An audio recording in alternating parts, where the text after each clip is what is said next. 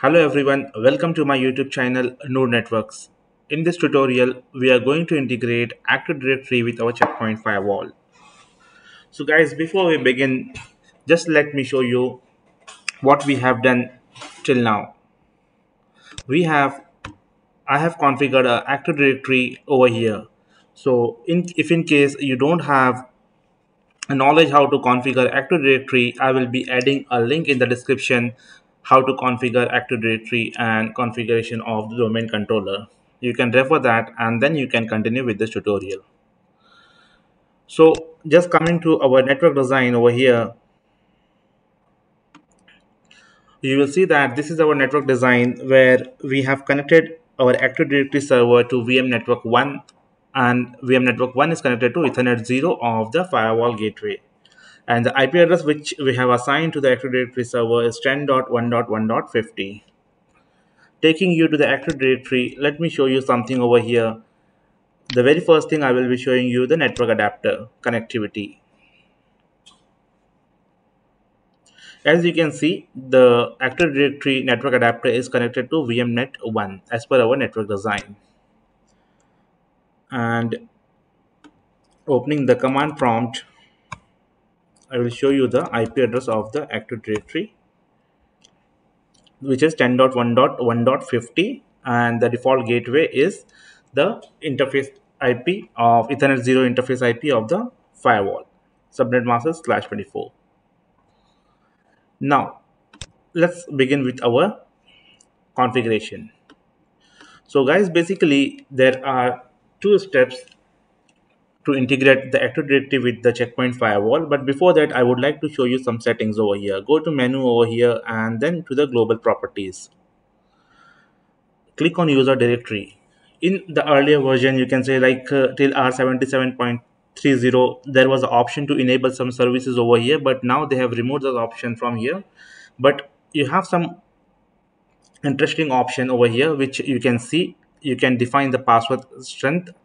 The password strength, they have given the several parameters over here. Then you can define the timeout on cache user, what can be the cache size, and so on. But just remember that whatever password strength you are configuring over here should match with your Active Directory configuration. So beginning with the configuration, the very first thing which you are going to do is you will click on the user's identities, right click over here, and the very first thing is to create Ldap account unit. Click over here on Ldap account unit. You can give any name whatever you want. I will be giving AD account unit, and there should not be a space when you are giving the name. Leaving all the options as default, you will move to the server tab. Over here you have to add the Ldap server.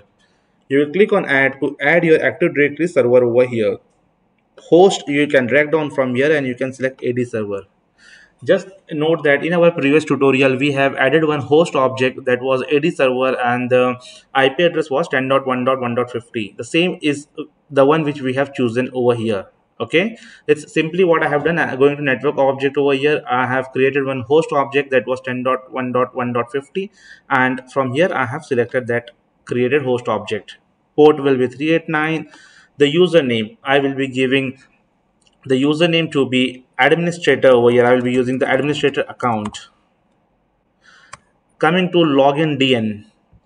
When we talk about login DN, this details you will get from the Active Directory itself. Let's go to the Active Directory server over here, and you will be opening the command prompt. Run this as administrator.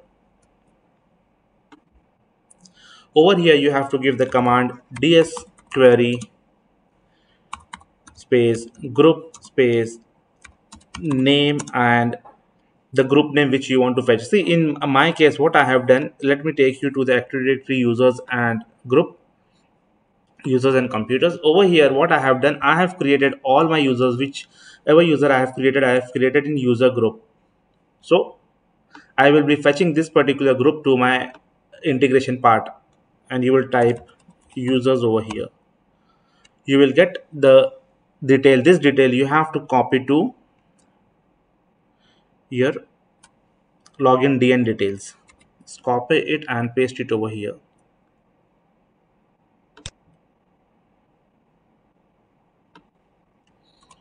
You have to remove this, and this is what we have copied: cn equal to user, comma cn equal to built-in, comma dc equal to no networks, and dc equal to com.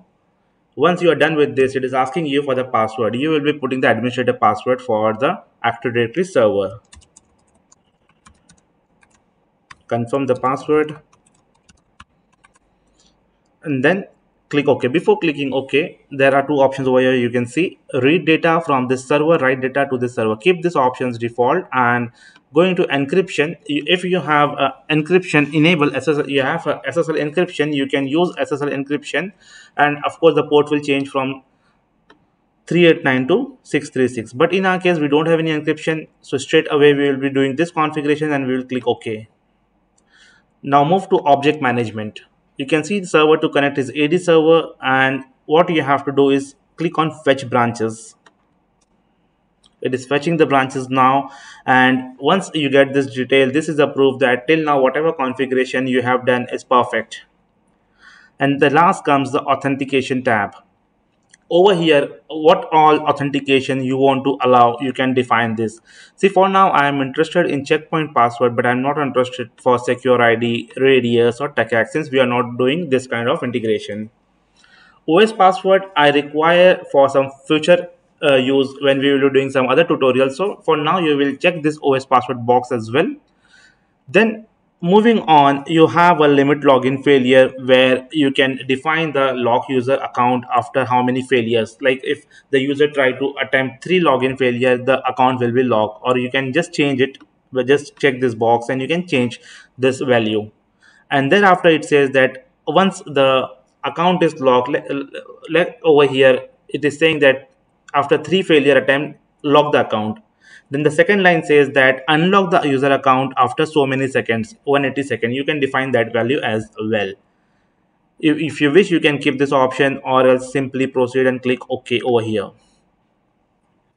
Now till now what we have done is we have created an account unit.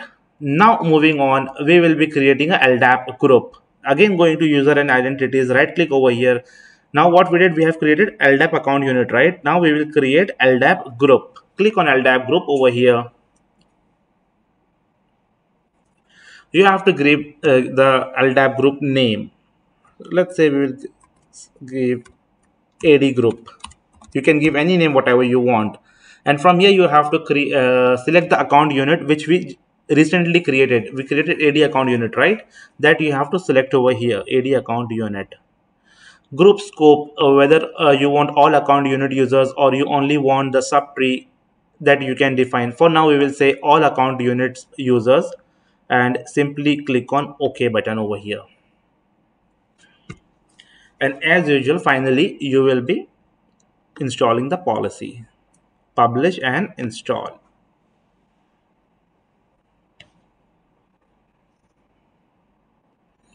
Select the policy package, which is Ldap policy, and click on install button.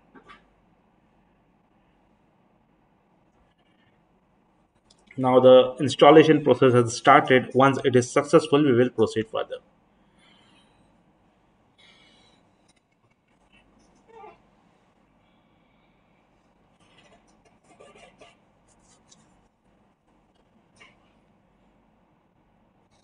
So guys, as you can see, our Ldap policy is successfully installed over here.